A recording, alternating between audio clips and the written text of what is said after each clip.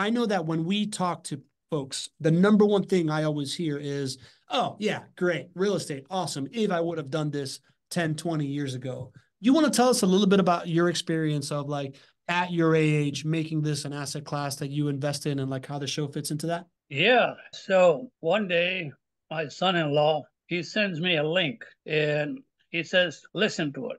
So I click on that link and it's JWB. And I said, okay. So I listened and I thought about it. And then the next day they asked me, say, what did you think? I say, interesting. So Keith Weinhold was on your show and I listened to him. And after the show, well, before the show was over, he said real good stuff about JWB. And I said, I have to check these guys out. So I asked if I can join JWB chat and webinars. And that's what I did. And I listened to you all for about maybe 4 to 5 months. And then I decided, okay, it's time to buy my first rental property. So I dived in and I bought my first rental property. I think that was in 21. And then I've been pretty steady, on this show. I love all the people here. I learned from all the people here. I learned from Greg. I learned from Pablo. I learned from Lee, Jan Filton, Ken, and a lot of good experienced investors in here.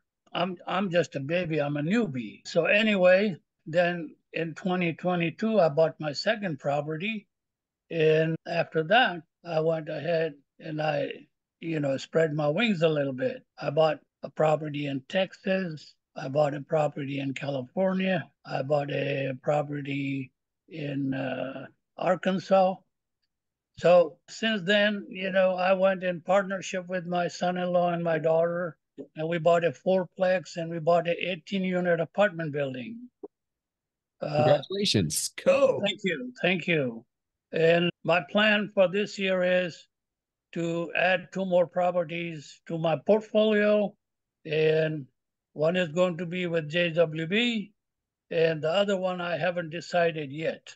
So that's my story. I'm sticking to it. Wow. Well, congratulations. That's awesome. Wow. Thank What a you. story there. And if I think about what drives me on this show is, bringing access to this asset class to everyday people. And when people can understand this asset class, it should have a seat at the table in their financial portfolio. So what brings me to just getting excited is, listen, people don't have to buy all of their properties from JWB, but when that starts to click in your head and you're like, I can have rental properties in my portfolio.